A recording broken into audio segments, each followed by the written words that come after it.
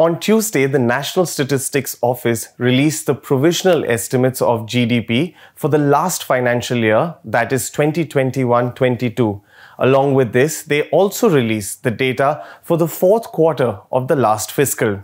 GDP, or Gross Domestic Product, as we all know, is a measure of the market value of all the final goods and services that are produced in a given year in an economy.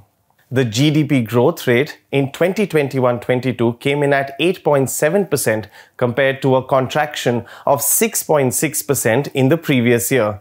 This GDP growth rate of 8.7% is lower than the 8.9% which the Statistics Office had given during the second advance estimates at the end of February. It is even lower than 9.2% that India had estimated the GDP to grow in January during the first advance estimates. But at 8.7%, India will still be the fastest growing economy in the world. This record growth is primarily on account of the low base of the previous year when the GDP growth contracted by 6.6% or 6.5%. The GDP growth in the fourth quarter or the Jan-March period, January to March, came in at 4.1%. This growth was 5.4% in the third quarter of the last fiscal. So if you look at the graph, the growth rate on a quarterly basis has been declining. There are two reasons for it. The first is that the third wave of the COVID-19 pandemic caused some disruptions as various state governments started imposing restrictions in the contact incentive sectors like travel, tourism, hotels and restaurants. The other reason for this is the spike in prices due to Russian invasion of Ukraine that led to a global squeeze for commodities, also creating supply chain disruptions. Because of this, commodities like crude, coal, where India has high dependency, became more expensive, which eventually fed into the GDP data. Now, broadly, the sector that emerged as the bright spot was industry, which grew at 10.3%, followed by services sector, which grew at 8.4% in the last financial year. But what are the key takeaways from the GDP data for the last year that may have bearing for the current financial year? The first and the biggest risk to GDP growth is inflation. This was visible in the gap between the real and the nominal GDP growth. Nominal GDP, or the GDP, which is measured at current prices, grew 19.5% in 21-22, but the real GDP grew only 8.7%. The difference between the two is the impact of inflation. So if you strip out the nominal GDP with inflation, it will show you that the GDP deflator stands at a whopping 10.4%. The deflator is basically used to compare the levels of real economic activity from one year to another. It is also a mix of increase in both wholesale and consumer prices. Now, Chief Economic Advisor V. Ananth Nageswaran, in a press briefing on Tuesday, said that prices are likely to remain elevated in the current financial year, which means that even in 22-23, inflation is likely to eat into your income and pose a risk to the government's GDP projections of 8 to 8.5% made in the economic survey. The second big risk is on the consumption side.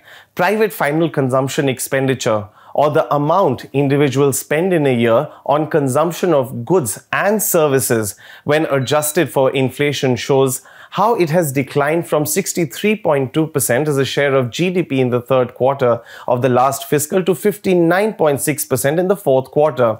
This acts as a deterrent to the real consumption, even in the current financial year, when prices are likely to remain elevated, as wholesale price indexed inflation is at 15% and consumer price indexed inflation is at 7%. Private final consumption expenditure is basically an indicator of the demand in the economy, and it contributes around 60% to the country's GDP. The good news here is that India's consumption demand has now exceeded the pre-pandemic levels, although it is only marginally higher by 1.5%. The third risk to the GDP growth in the current year is the harsh steps that the Reserve Bank of India will have to take during the year to curb inflation after increasing the repurchase rate, or the rate at which commercial banks borrow from the central bank, by 40 basis points in May to 4.4%. The RBI is now likely to increase the rates further during the monetary policy review on June 8th. RBI Governor Shaktikanta Das, in a recent interview to a TV channel, said that it is a no-brainer that RBI will increase interest rates. But this will also have a huge bearing on the cost of borrowing by individuals or companies for whom the loans will now become more expensive. When inflation is high, the central bank usually increases interest rates to prevent aggregate demand in the economy from rising beyond a certain threshold, thereby curbing inflation. The government has given a medium-term target of 4% to the Reserve Bank of India for inflation, with a flexible tolerance band of 2% on either side. Given that CPI came in at 7% in April, well above the threshold level of 6%, and is likely to remain elevated in the current financial year, the RBI will have to increase interest rates. However, the chief economic advisor on Tuesday alluded that higher interest rates may not necessarily be a negative for growth as long as real interest rates remain negative. But the story on GDP is not all that bad. There are many indicators that have a positive bearing for the economy in 2022-23. The first one is government's focus on enhancing the money they spend on capital creation by the way of capital expenditure or CAPEX. Over the last 3 years, the government has ramped up capital expenditure and has a pipeline of infrastructure projects on which it will spend. That has started to show results. The gross fixed capital formation, which serves as an indicator for investments made in the economy, witnessed a strong improvement to 30.6% of the GDP in the March quarter. This was the highest in any quarter since Modi government came to power in 2014. Gross fixed capital formation is one component that brings optimism that the government's focus on capital spending will bear fruits for the economic growth going forward, since private spending has still not picked up and remains slow. In terms of contribution to the GDP, fixed capital formation adds about 30% to India's GDP. But private capital spending is extremely crucial for the economy to grow on a sustainable basis, as the government's capital expenditure is only a fraction of overall investment in the economy.